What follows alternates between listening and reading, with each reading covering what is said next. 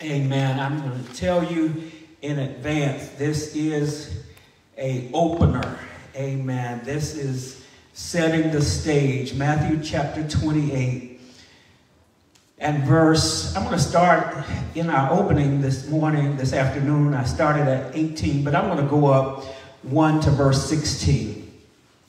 It's the last words in Matthew's gospel. It says in verse 16 of chapter 28, and I'm reading out of the New International Version. Then the 11 disciples went to Galilee, to the mountain where Jesus had told them to go. When they saw him, they worshiped him, but some doubted. Then Jesus came to them and said, "All authority in heaven and on earth has been given to me. Therefore, go and make disciples of all nations, baptizing them in the name of the Father and of the Son and of the Holy Spirit, and teaching them to obey everything I have commanded you. And surely I am with you always to the very end of the age." This is the word of God for the people of God. Thanks be to God. Thanks be to God. I love God's word.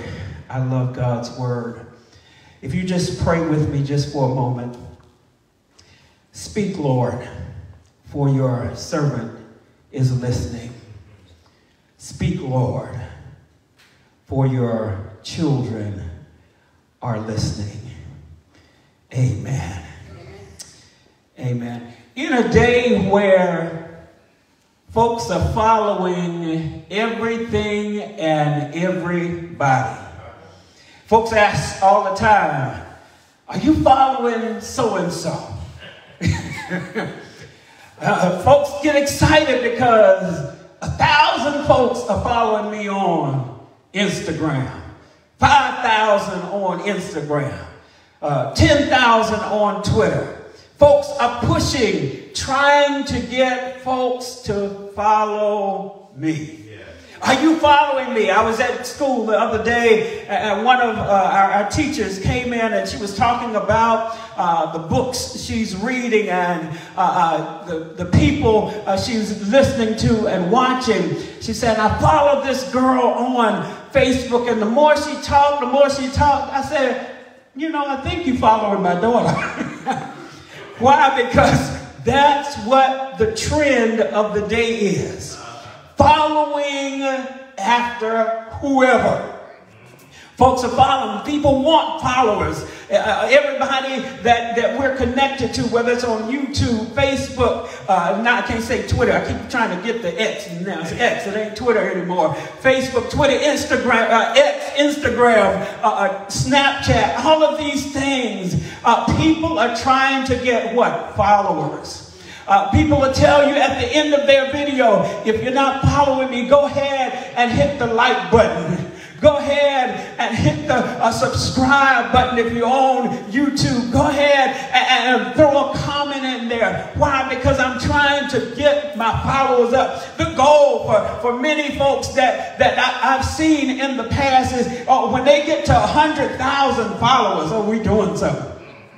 100,000 followers. Some folks have gotten up to millions of followers. Why? Because this is the day, this is the time, this is the season where people are making it is the push to get other people to follow them. Somebody say followers. Why? Because years ago, Bishop Joel, we used to try to get folks to want to be leaders. And now we're getting folks to be followers, right? We can't find any leaders. Everybody's trying to be followers. The big thing is to be a follower. And even the leaders that would be leaders can't lead because they're too busy. Oh, you got it. Too busy following. We can't find leaders now because all the leaders are following everybody else. And so today we are in a day where God is saying to us, who are we going we follow? Who are you following? God is checking us based on who, in fact, we're following. Are we following folks, or are we following Christ? So this message is just the kickoff to what will be a teaching series and a discipleship course that I'm going to be kicking off within our church, and with folks that want to come alongside to learn and to push forward in being what? Disciples of Christ. Disciples of Christ. Why? Because we found out that we have a lot of churchgoers, but very few disciples. Very few disciples. We got a lot of folks that's following folks to church. But let me just tell you, just because you follow or you come to church doesn't mean we are being what? Discipled.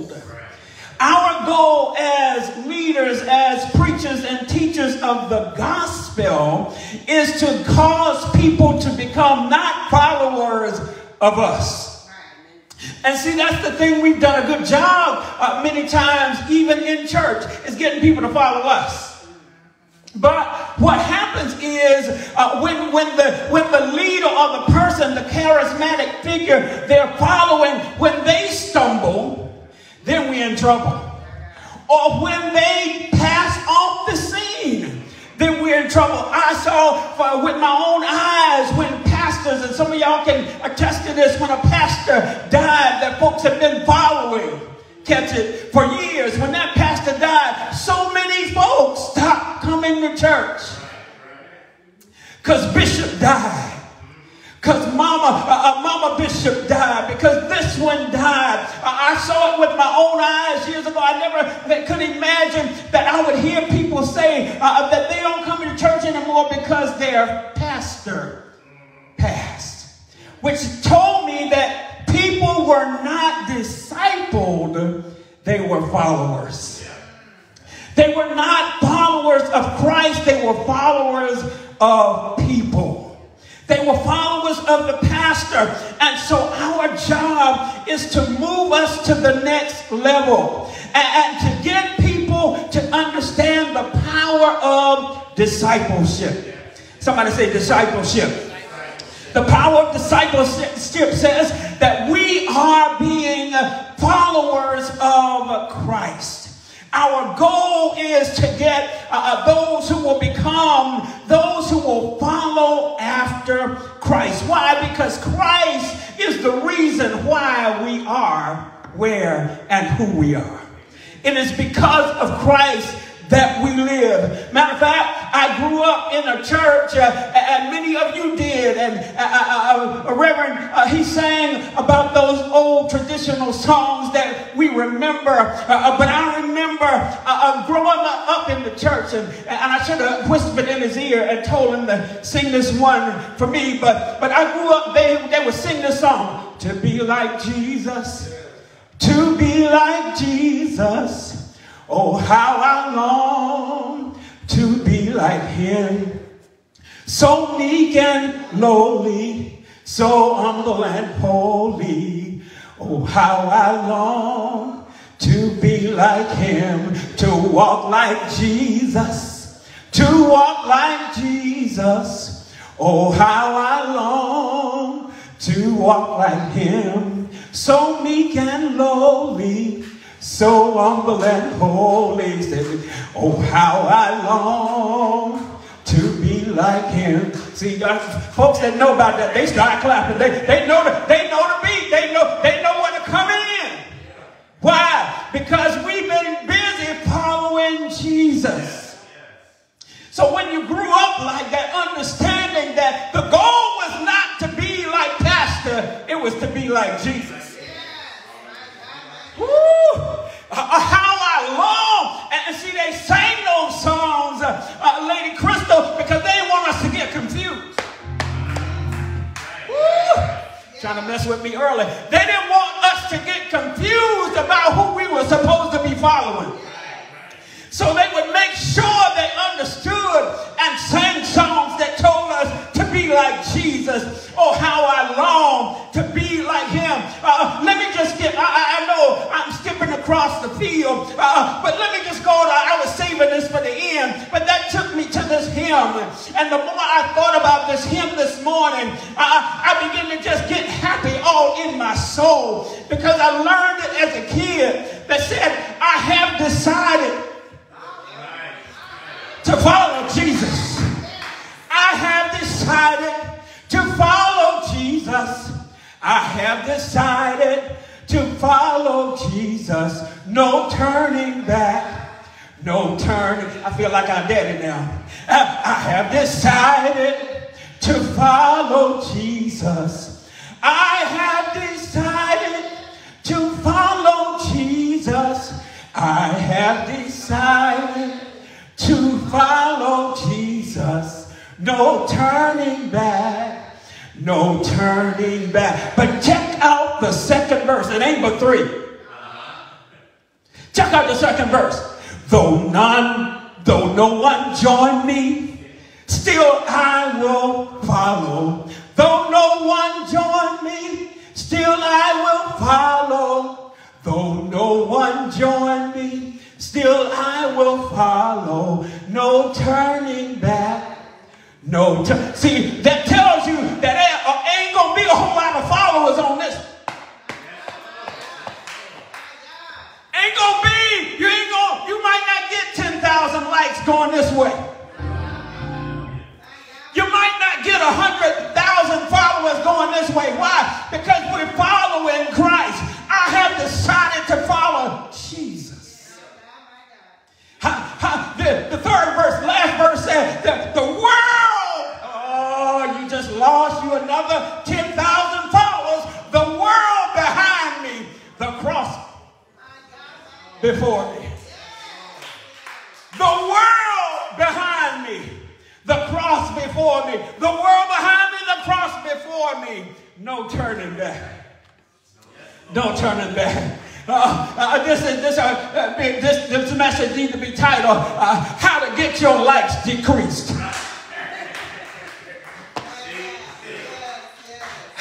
How to calm down your fellowship. Follow Jesus. Why? Because though no one, many folks will drop off when you're following Christ. What is discipleship? I'm going to just give you a couple of things and then we're going to go on about our business. Discipleship is really a journey. Catch this word. A journey of spiritual growth. That means it's a process.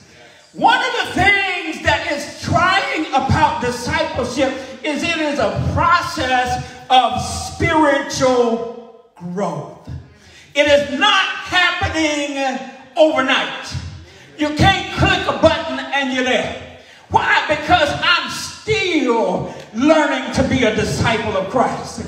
No matter how long you've been saved, if you got saved right, if you got saved the right way, you're still trying to become a better follower of Christ. And every day you don't always get it right.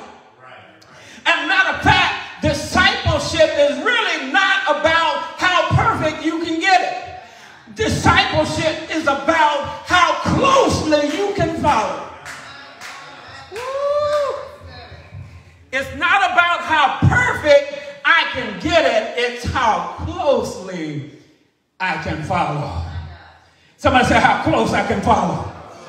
That's what discipleship is. It is a journey of spiritual growth. Let me just prove it to you. In the text says, then Jesus came to them and said, but if you go back to verse 16, the 11 disciples, notice how many people remember how many original disciples Jesus had? Of the close disciples, he had what? 12. And notice when you get to the end of Matthew, we already down one. Somebody said, we already down one.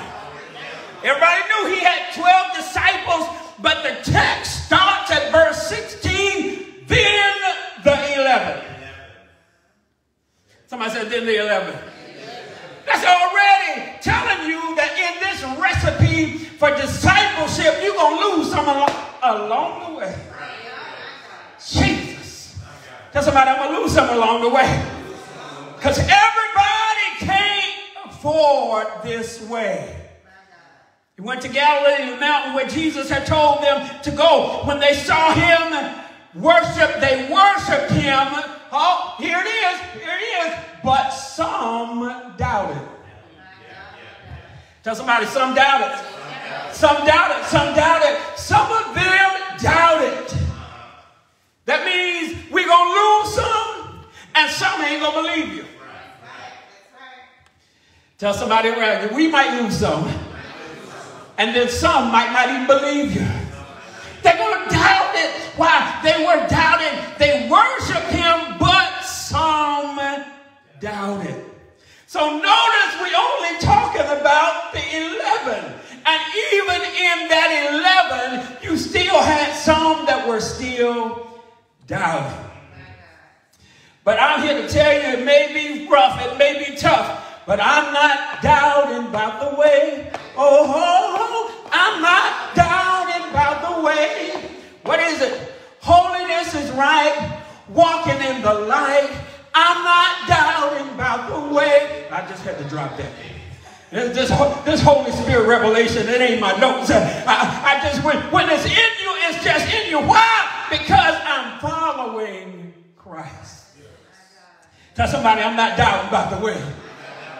This way, I'm here to tell you, we are in a season where folks are learning and learning. Oh my God, they got every book, they got every resource, they are forever learning, but you don't have a lot of folks coming to the knowledge of the truth where they are not doubting about the way.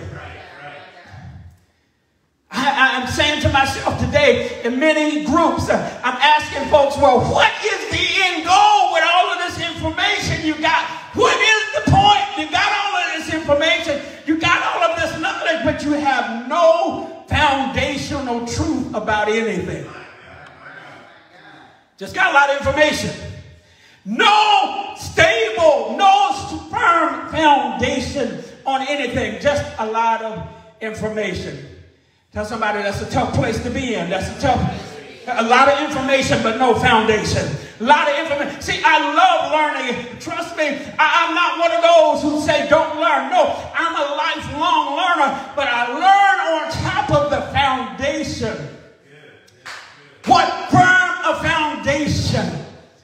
It is the foundation that is Christ the Lord. Somebody say that's our foundation. Discipleship, number 2, discipleship.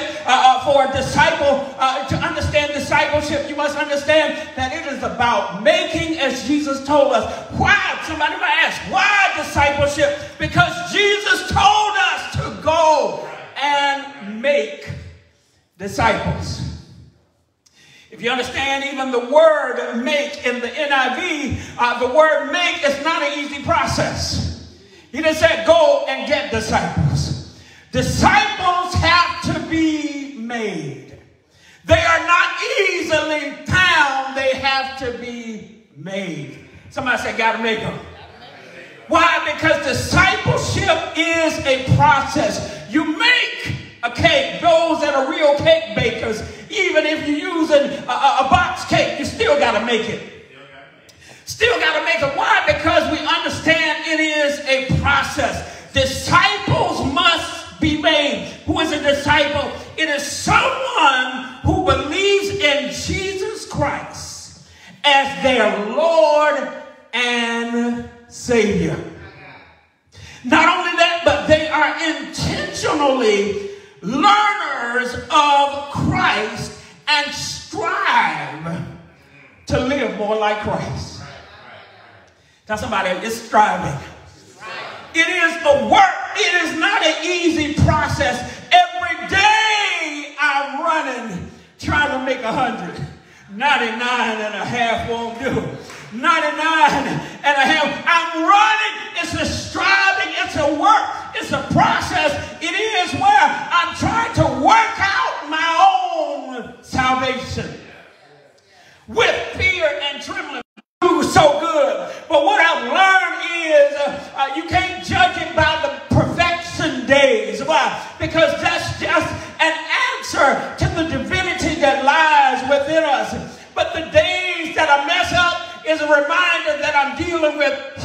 Christianity. So it's those, it's understanding that we are making disciples based on the first work. And that is coming to the knowledge of Jesus Christ and confessing that Christ as our Lord and Savior. You say, well, break that down for me, preacher. Help me. Can you give me some terms that are not theological? Yeah, I can give it to you like this. They got to get saved. You got to get saved. You got to get saved. Some folks are wondering, what does that mean? We got to get saved. You got to get you saved. Somebody say save.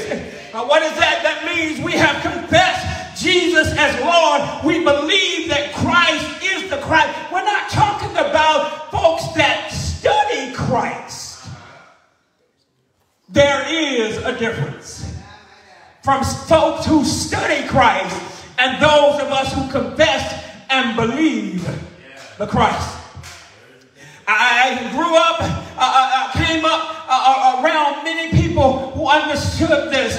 But when we went to school, many of us know this for a fact. You know it for a fact, especially if you went to schools of theology and religion. You understand that there are a whole lot of folks that understand, and I never heard this word till I was doing my undergrad in religion, the historical Jesus. There are a lot of folks who know a lot about the historical Jesus. That is the one, the man from Galilee. But those same folks don't believe in the Christ. To know the history or the historical Jesus is different from confessing Jesus as your Lord and Savior. So don't get caught up just because folks know a lot about the historical Jesus. But I know a man from Galilee. If you're in sin, he'll set you free. Tell somebody he's the man, he's the man, he's the man. I'm talking about Jesus. Somebody say Jesus. It's the Jesus that we've got to know. Somebody say Jesus. It's the Jesus that saved me from a miserable life of sin. I don't care how cute your sin life was. It was still miserable.